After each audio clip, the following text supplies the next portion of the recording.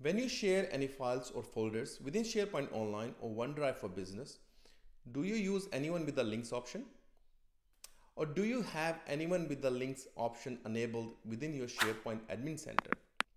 Well, if you do use anyone with the links option, then you must watch this video. You might accidentally be sharing extra permissions which are not required by your recipients. Or whenever you share anyone with the links option, those links might still be sitting there and anyone can actually access your files and folders. Hello and welcome to TechByTosh. My name is Toshit, and in this video we are going to talk about how you can control and limit the use of anyone with the links option. We are going to look at the different options you have with anyone with the links and how you can basically control those options and make sure you don't have anyone with the links open-ended. Let's go and watch the video. So I am currently logged on to a SharePoint site called Marketing. Under that, I have few documents and a folder. Now, in this video, we are actually going to talk about the sharing options, specifically anyone with a link. Now, by default, what happens is when you share a document using anyone with the link options, you have the editing option enabled and you don't have any expiry date.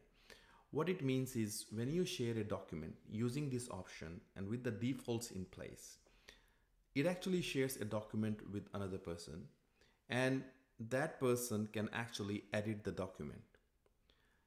That person can also forward that link to someone else, and anyone who has that link can also edit the document.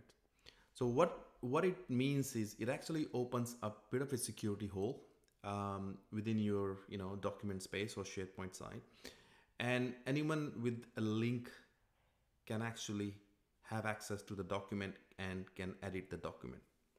Now let's see how it works, right? For example, I want to share this document with my Gmail account, and I will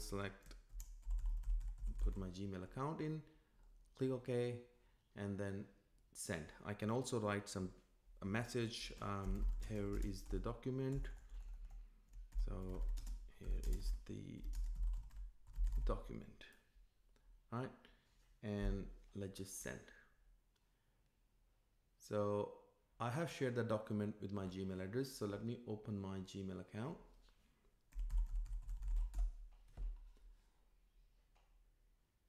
So once I open my Gmail account, I can see that I have a document which has been shared with me.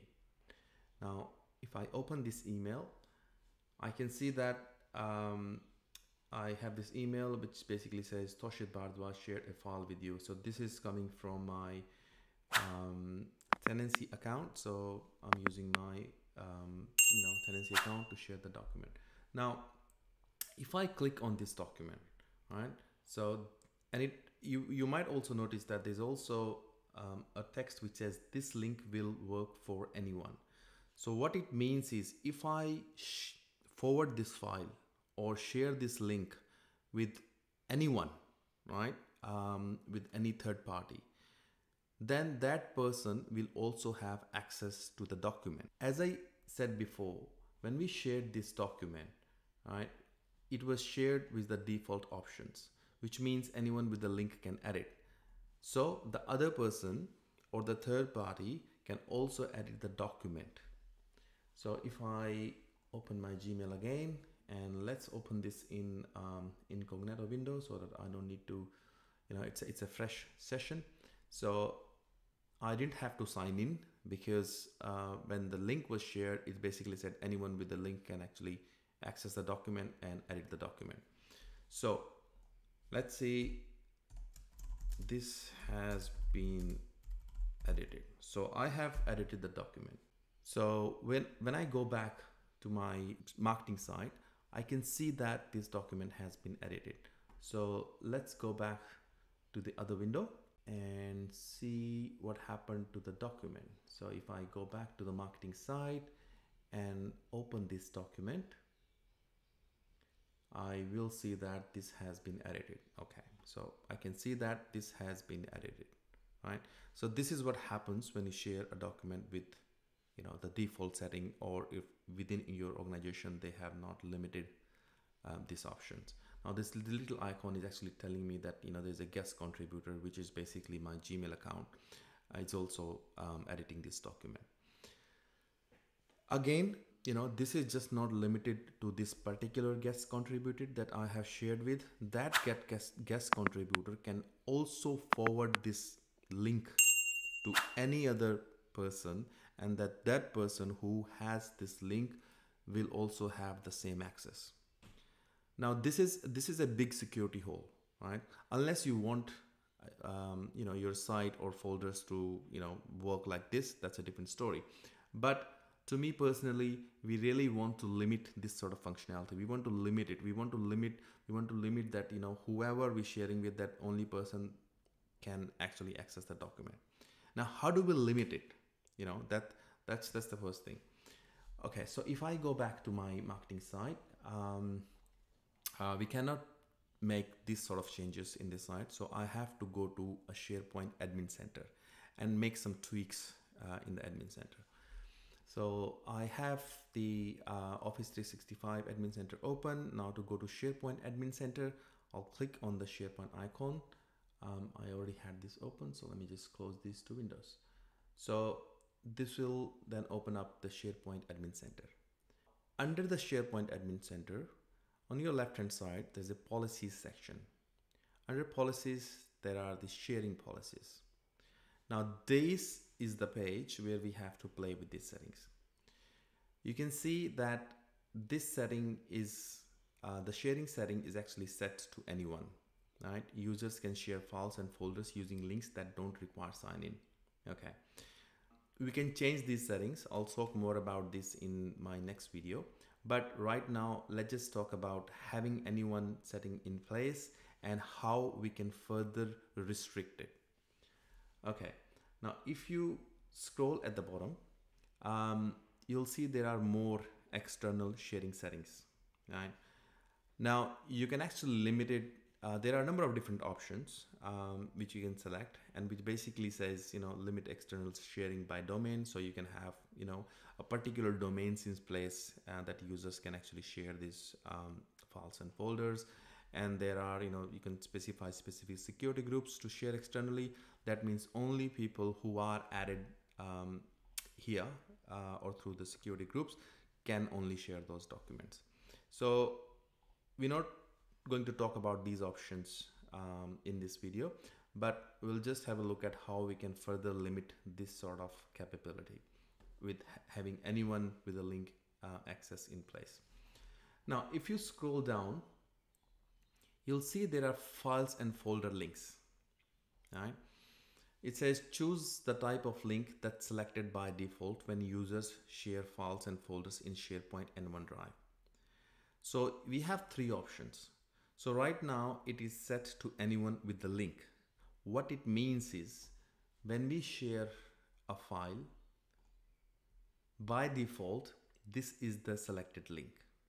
If you want to change the default behavior, for example, if you want to have this to, people with existing access or, with a link, then you can actually change this setting from the admin center. You can say by default, make it to only people in your organization. So when you select this and save this option, when you try to share a document, instead of anyone with the link, you'll have people in TechByTosh as the default option selected. Let's go back to the admin center. Now this is the default value when you share a link. So what it means is there are two options. There's view and edit. So when you share a document, let me go back to the marketing site again. When you share a document, it basically says anyone with the link can edit, right? So if I go further on that, obviously there are different options which is allow editing. Now we don't want other people to edit the document when we share it with anyone with a link, right? I just close this one, go back to the admin center. We change this to view. So what it means is when we share a document with, by default, the option would be view only, which basically prevents any accidental sharing with people and give them edit access. If you really want to give them edit access, you can actually do that when you try to share the document and you deliberately select that edit options, right? So that's the first thing which we should do. The second thing is choose expiration and permissions options for anyone links. We should select these options, which basically says these links must expire within these many days. Now this is specifically applicable to anyone links. Now what it means is when you share a document using anyone with the link, that will expire in whatever days you put here.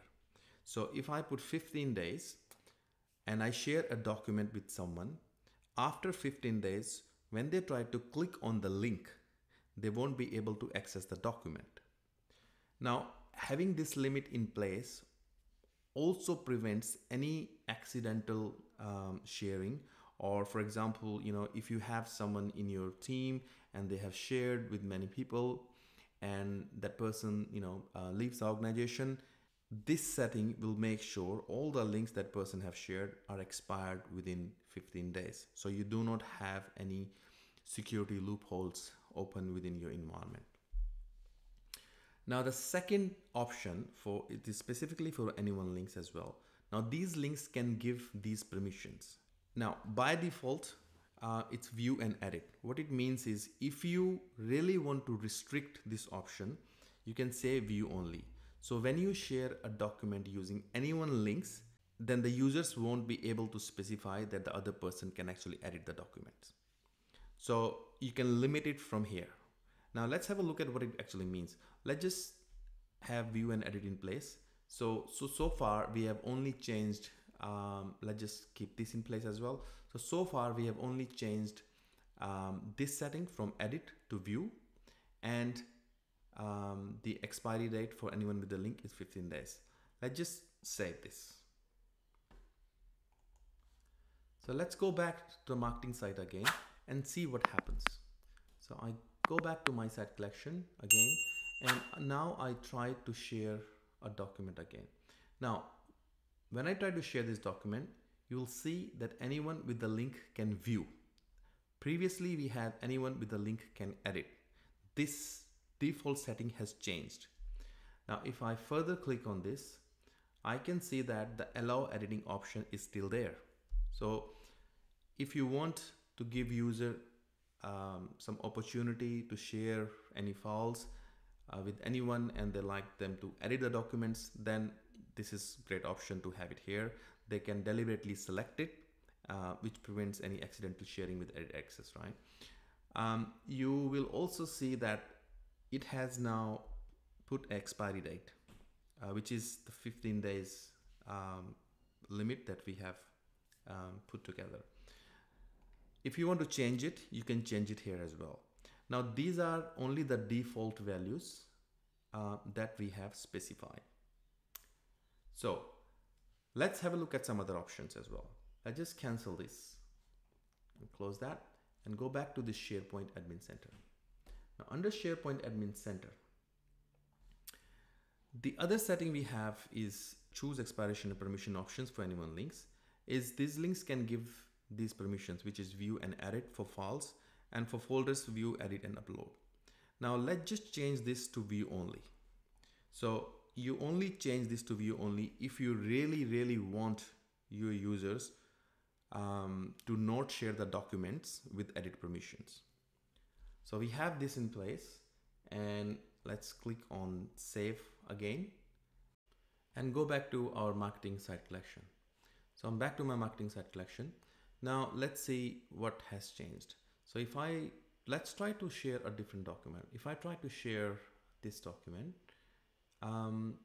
now obviously the option to share anyone with the link is can view only. If we click on that, you will see that allow editing option is now disabled. There is an expiry date, which obviously you can change, but these are the default values. Now, because we have changed the option to disable the editing.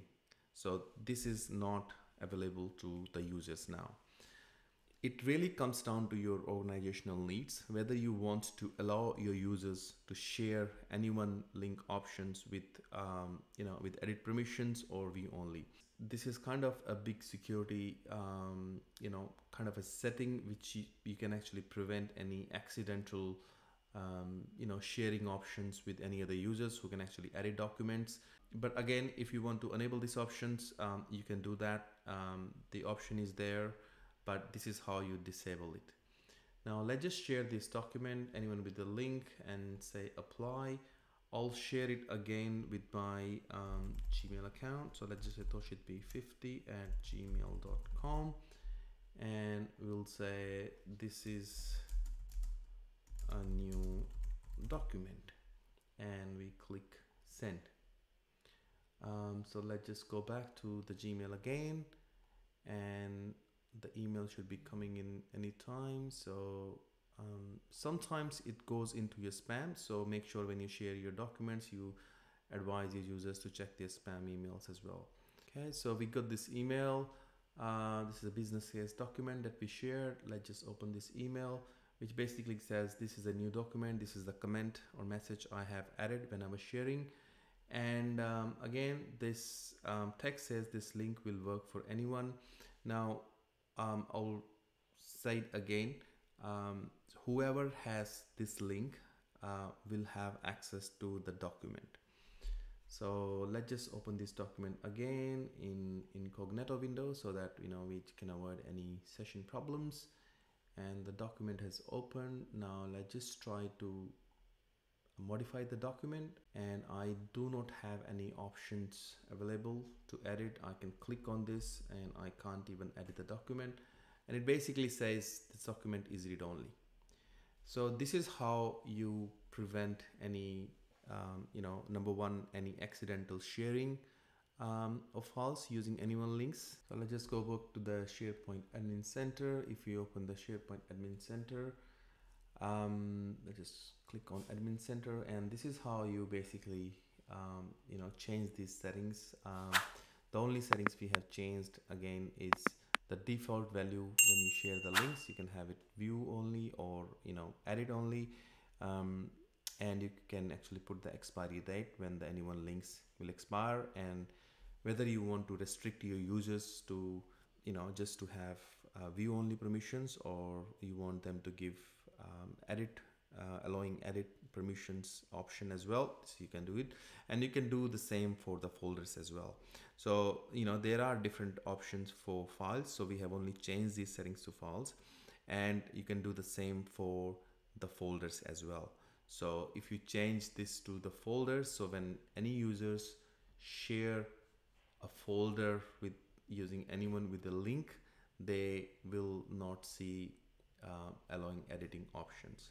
So currently we have allowed editing because we haven't saved that, but if you change that option, so for example, let's just say change it, I haven't clicked on save, so let's just say click save, and if I go back to my marketing site and try to share a folder and I click on that, now allow editing option is now disabled. So this is how you can actually play with anyone with the link options. I'll talk more about different settings and sharing external settings in my next video, so stay tuned. All right, so in this video we looked at using anyone with the links option to share any files and folder within SharePoint Online and OneDrive for Business. There are a number of different options within external sharing settings for SharePoint where we can actually limit the use of anyone with the links option to prevent any accidental sharing of confidential documents. I hope you really enjoyed the video. Don't forget to hit like and leave your comments. Hit subscribe if you like to see more videos like this in future. That's it for today. I hope to see you next time.